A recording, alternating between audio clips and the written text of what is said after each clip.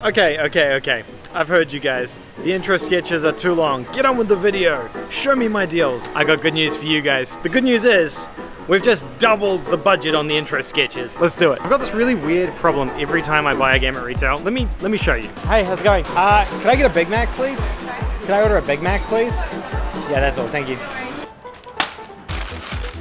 Okay, so this is what happens pretty much every time. I don't know about you guys, but the reason that we moved completely to digital is because of this mess that keeps happening. Where every time you buy a new game at retail, they always seem to mix up which packet the game goes in, which packet the Big Mac goes in. That never happens when you buy digital. Let me know if someone wants this, by the way, and I can send it to you. It won't have the Big Mac on it. Well, that was an intro. That was one heck of an intro. Leave a comment down below, let me know that you're wanting this copy of The Division 2, and it is all yours. I will send it out to one lucky winner that will pick from the comment section. Because apparently that's what we're doing now. And before any of you complain, I'm gonna feed this to my dog. It's not going to waste. Hey there, I'm just wondering if I can return this Big Mac. Yeah, it was like jammed into a game case.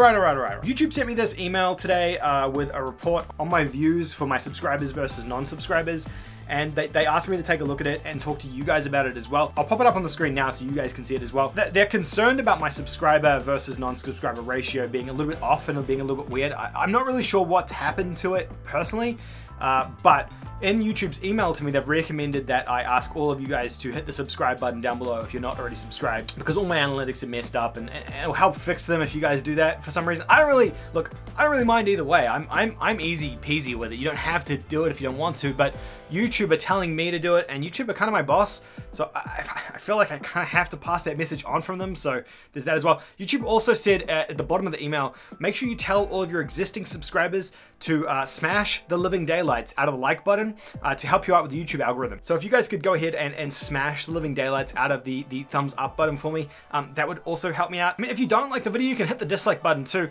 Both of them work the same way, so it doesn't really matter which one. Alright, so a couple of days ago, Sony released a sale called Games Under 15 Bucks. This is one of quite literally like 10 sales that Sony have running at the moment because they cannot help themselves and they love our money so much that they want to keep making sales, but they don't want to improve the piece of garbage that is the PlayStation Store, which you cannot navigate for the life of you. I still can't navigate it for the life of me, and I use it for my job. All of the games in here are under 10 bucks, and they're all pretty good as well. Not everything in here is your magnum opus Horizon Zero Dawn or God of War. There is a bunch of stuff in here that's AA, some AAA as well, some remasters, things like that. But I think all these games are worth it. I wouldn't recommend them if I didn't think they were worth checking out, especially for the price they get to. First game, Dragon's Dogma Dark Arisen. You guys have heard me talk about this one pretty frequently, I would say. This is one of my favorite games on the PlayStation 3. Really cool RPG game developed by Capcom with, I think, some of the best combat. In fact, I'm going to claim it, the best combat in any RPG game that I've played to date, and I'll fight you on that as well. So come at me in the comment section. I dare ya. It's 10 bucks, 67% off, and it's a superb game where you play as this character called the Arisen. I think it's called the Arisen, and you have these characters called pawns, which are basically these NPCs that you can create, and you can hire from your friends as well, and you have to go and play in this big open world to kill this dragon who can talk, who stole your heart. I think that's the plot. It's been a while since I played it. That sounds convoluted enough to be the plot of a Capcom-based game. It's actually developed by the team who made the Devil May Cry games, hence probably why the combat system is just so fine. It also has these really cool mechanics where you can climb on monsters' backs and take them out, so it's very similar to Shadow of the Colossus in that sense.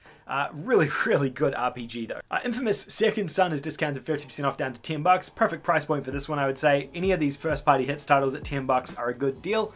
If you're going to get a PS5 anytime soon, scrap this one completely because it will be free on the PlayStation 5 as part of the PlayStation Plus collection. If you want to know more about that, I made a video about it on the channel, so you can click on my channel and look for that and you'll be able to find it. 10 bucks, really fun game. You play as a superhero or a guy who's got superpowers, at least in this world where superpowers are kind of not a thing, and yeah, it's fun. It's a fun game. Tom Clancy's The Division 2 Standard Edition. This has been cheaper than this before, keep in mind. I think it's been down to like 4 bucks or $4.99.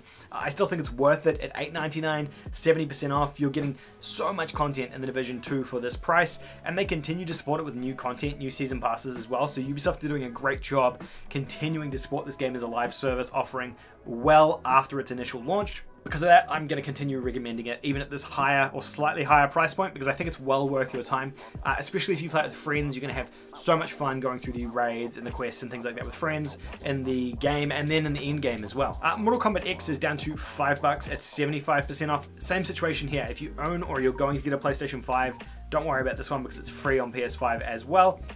If not though, $5 for a fighting game like this is pretty damn awesome, I would say. This Mortal Kombat franchise is obviously very well known for its pedigree in fighting. This game here is great as well. I don't know if it's like the pinnacle of the franchise, but it plays pretty damn well. And if you're looking for something that's cheap to get your fighting fix in, $5. You can't really go wrong with that. Rayman Legends, same situation from Ubisoft, $5. 2D side-scrolling game here that's very fast-paced and hectic. But again, $5 for these hits games, just absolutely, they're just an absolute steal at that price and well worth it, I'd say. You know, when games get down to that $5 price point, the amount of risk associated with picking them up is very low. So even if you don't enjoy it, it's $5 at the end of the day, right? Far Cry 4 down to $6.59. Again, massive first-person game here in this open world. You're getting 50-60 hours worth of content and story missions and side quests for less than $7. It's a Ubisoft game, so it follows all the same tropes of Ubisoft, of collecting towers and uncovering the map and destroying bases and doing side quests and collecting stuff, but pretty fun game here as well. And the Far Cry franchise is fantastic. It's always something I recommend, and it can kind of help get you prepped for the new Far Cry game that's coming out later on this year. Man of Medan is basically Until Dawn, but a different game. It's made by the same studio, and it's part of this anthology of games that this team is making about horror, and it's these narrative-driven adventure games, I suppose, where you're picking choice and consequence and things like that, like Until Dawn, Heavy Rain, all of those style games, but slightly different setting here. You're on a boat, and it's not as scary as those ones, and I'd say it's not quite as polished as any of those games either, but if you want to continue your enjoyment from Until Dawn or Heavy Rain or Detroit, because you really like that style, this is another game in that same style, but it may not be as high quality, so keep that in mind. I do recommend this one pretty frequently as well. Dead Island Definitive Edition and Dead Island Riptide, both down to $4. Really cool first-person RPG zombie games set on this island. So they're super colorful and bright, but they're still about that sort of horror and zombies.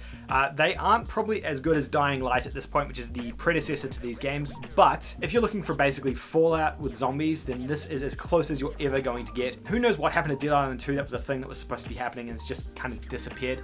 But yeah, they're basically Fallout-style RPG games, Western RPG games with zombies. Both of them are really good, but Dead Island 1 is, you know, not Riptide. Dead Island 1 is the one I would recommend the most. Sherlock Holmes and the Devil's Daughter is a really cool detective style game. It's $5 as well, 90% off. This one has an easy platinum to it as well for trophy hunters out there. It's Sherlock Holmes. You're a detective, you're solving crimes. Pretty fun, but yeah, it's a AA game, so keep that in mind.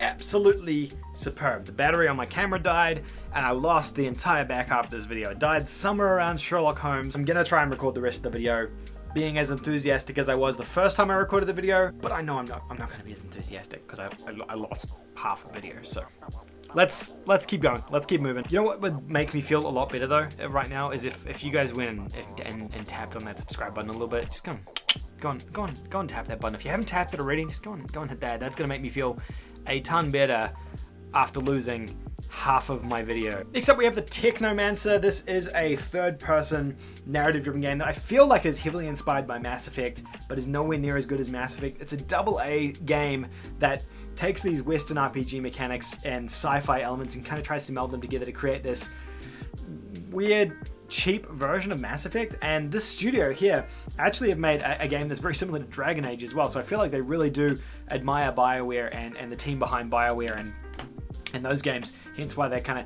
aping their style. Deus Ex Mankind Divided is the better version of Cyberpunk. It does Cyberpunk better than Cyberpunk. And yeah, I said that. That's what are you going to do about it? This game is $4.49, 85% off. You play as this augmented character called Adam Jensen. He's in this kind of near dystopian future, and the coolest part about this game is you can choose how you want to play it. You want to play it loud or stealthy or powerful.